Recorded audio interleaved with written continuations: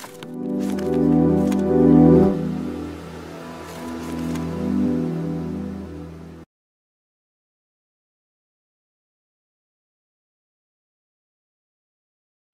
friends, welcome back to Pharma Corner. So today we are going to discuss about Bioassay. അപ്പോൾ ആദ്യം നോക്കേണ്ടത് ബയോഅസേയുടെ ഡെഫിനിഷനാണ്. എന്താണ് ബയോഅസേ? ബയോഅസേ is the determination of concentration of A biologically active substance. അപ്പോൾ biologically active സബ്സ്റ്റൻസിൻ്റെ concentration determine ചെയ്യുന്ന പ്രോസസ്സിനെയാണ് ബയോഅസേ എന്ന് പറയുന്നത്. Okay, അപ്പോൾ ഇവിടെ ശ്രദ്ധിക്കേണ്ട കാര്യം, ബയോഅസേ ചെയ്യുമ്പോൾ, അതായത് കോൺസെൻട്രേഷൻ ഡിറ്റർമൈൻ ചെയ്യുമ്പോൾ നമ്മളിവിടെ എന്ത് യൂസ് ചെയ്യുന്നുണ്ട്? ഒരു ബയോളജിക്കൽ ഇൻഡിക്കേറ്ററിനെ യൂസ് ചെയ്യുന്നുണ്ട് with reference to A standard. Okay, അപ്പോൾ ഒരു സ്റ്റാൻഡേർഡും നമ്മളിവിടെ റെഫർ ചെയ്യാനായിട്ട് യൂസ് ചെയ്യുന്നുണ്ട്. ബയോഅസേ എന്ന് പറയുന്നത് ബയോളജിക്കലി ആക്റ്റീവ് സബ്സ്റ്റൻസിൻ്റെ കോൺസെൻട്രേഷൻ ഡിറ്റർമൈൻ ചെയ്യുന്ന പ്രോസസ്സാണ് using A biological indicator with reference to standard. അപ്പോൾ ഈ സ്റ്റാൻഡേർഡുമായിട്ട് കമ്പയർ ചെയ്തുകൊണ്ടാണ് നമ്മൾ അതിൻ്റെ കോൺസെൻട്രേഷൻ ഡിറ്റർമൈൻ ചെയ്യുന്നത്. അതുകൊണ്ട് തന്നെ ബയോഅസേ ഈസ് കമ്പാരിറ്റീവ് ഇൻ നേച്ചർ.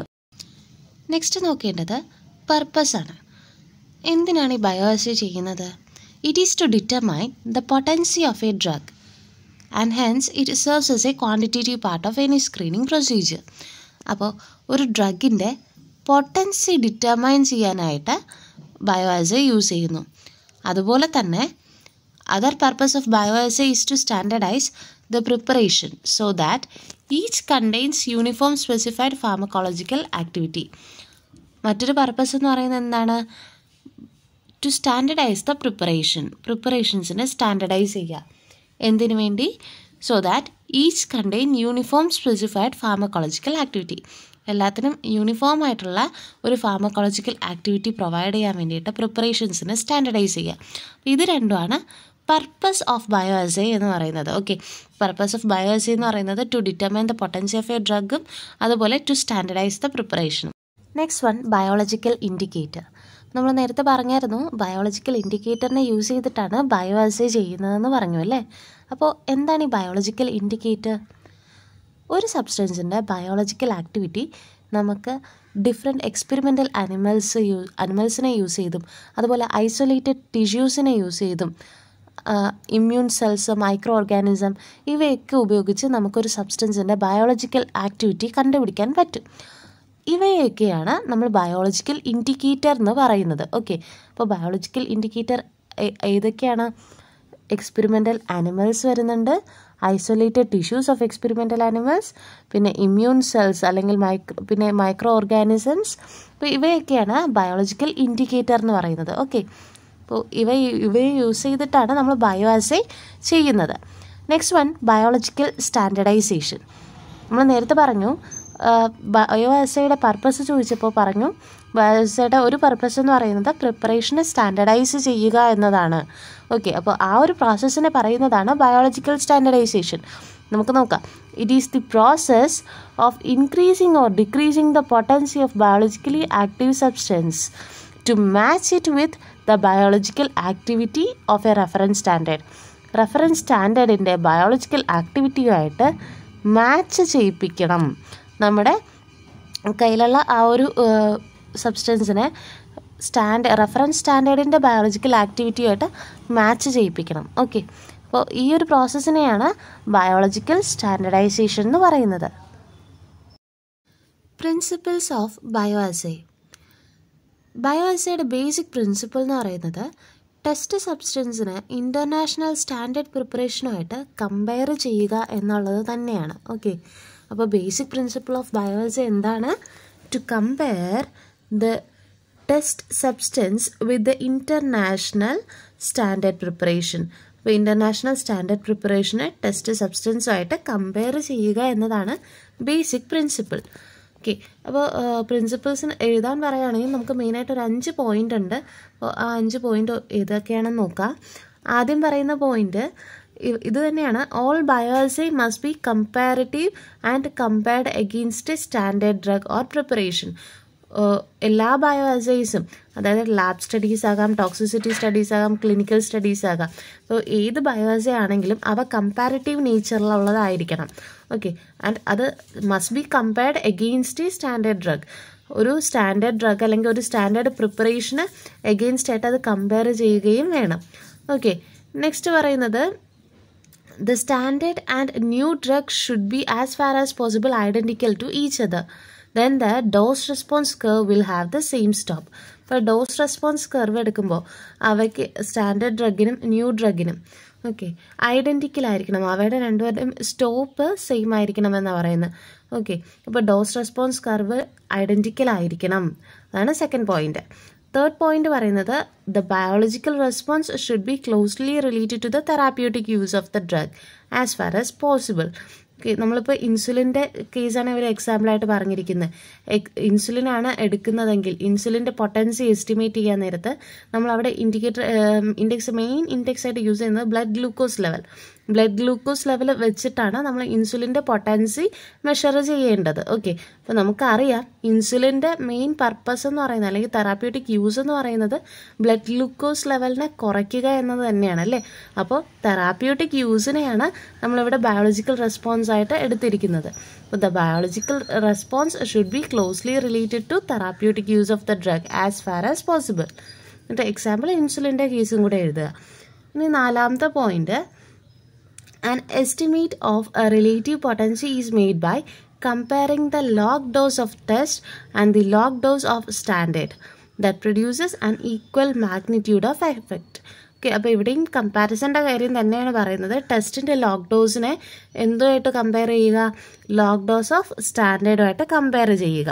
എന്തിനു വേണ്ടി? To estimate the relative potency estimate ചെയ്യാനായിട്ട്. ഓക്കെ, ഇനി fifth point, the problem of biological variation must be minimised as far as possible. അപ്പോൾ ബയോളജിക്കൽ വേരിയേഷൻ്റെ പ്രോബ്ലംസൊക്കെ മാക്സിമം ഒഴിവാക്കാനായിട്ട് ശ്രമിക്കുക. Okay, for that one should keep uniform experimental condition and assure the reproducibility of the response.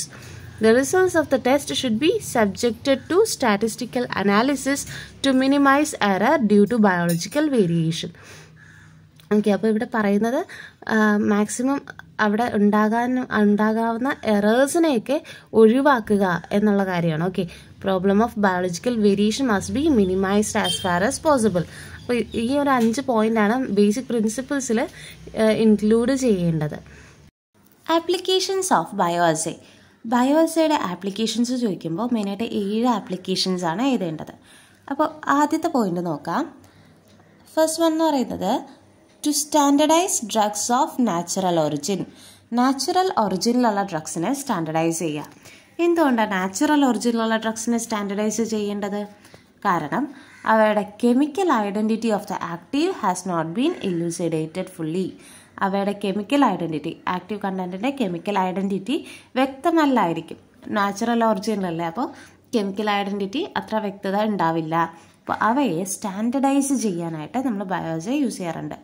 Application of ബയോഅസേയുടെ first point എന്ന് പറയുന്നത് to standardise drugs of natural origin. എക്സാമ്പിളായിട്ട് പാരതൈറോയ്ഡ് ഹോർമോണും ആൻറ്റിടോക്സിൻസും എഴുതാം. Second point എന്ന് പറയുന്നത് to standardise those drugs from which no adequate chemical അസേ has been derived even though the chemical structure of the active principle has been established. ഇനി നമുക്ക് നേരത്തെ പറഞ്ഞു chemical identity ഇല്ലാത്തതിനാലാണ് natural ഒറിജിനിലുള്ള ഡ്രഗ്സിനെ standardise ചെയ്യുന്നതെന്ന്. Okay, second ആപ്ലിക്കേഷനിൽ പറയുന്നു ഇനിയിപ്പോൾ കെമിക്കൽ സ്ട്രക്ചറൊക്കെ നമുക്ക് അറിയാം, ആക്റ്റീവ് പ്രിൻസിപ്പിളിൻ്റെ കെമിക്കൽ സ്ട്രക്ചറൊക്കെ അറിയാം, എന്നാൽ അവയുടെ കെമിക്കൽ അസേ നമുക്ക് കൃത്യമായിട്ട് അറിയില്ല എന്ന കണ്ടീഷൻസിൽ നമ്മൾ ഡ്രഗ്സിനെ സ്റ്റാൻഡർഡൈസ് ചെയ്യുന്നു. ഓക്കെ, അപ്പോൾ അത് ബയോഅസേ യൂസ് ചെയ്തിട്ടാണ് സ്റ്റാൻഡർഡൈസ് ചെയ്യുന്നത്. To standardise those drugs from which no adequate chemical അസേ has been derived even though chemical structure of the active principle has been established. Chemical structure അറിയാം, എന്നാൽ കെമിക്കൽ അസേ അഡിക്വേറ്റ് അല്ല എന്നുണ്ടെങ്കിൽ ആ വക ഡ്രഗ്സിനെ സ്റ്റാൻഡർഡൈസ് ചെയ്യാനും ബയോഅസേ യൂസ് ചെയ്യും. ഓക്കെ, അപ്പോൾ അതാണ് സെക്കൻഡ് ആപ്ലിക്കേഷൻ. അപ്പോൾ ഇവിടെ എക്സാമ്പിൾ എന്ന് പറയുന്നത് hormone like insulin, oxytocin etcetera. ഇനി തേർഡ് ആപ്ലിക്കേഷൻ പറയുന്നത് to standardise the drugs which are composed of A complex mixture of substance. varying structure and activity. അപ്പോൾ complex mixture of substance compose ചെയ്യുന്ന ഡ്രഗ്സിനെ standardise ചെയ്യാൻ, to standardise the drugs which are composed of complex mixture of substance. അപ്പോൾ ആദ്യം പറഞ്ഞു natural ഒറിജിനിലുള്ള ഡ്രഗ്സിനെ standardise ചെയ്യാൻ.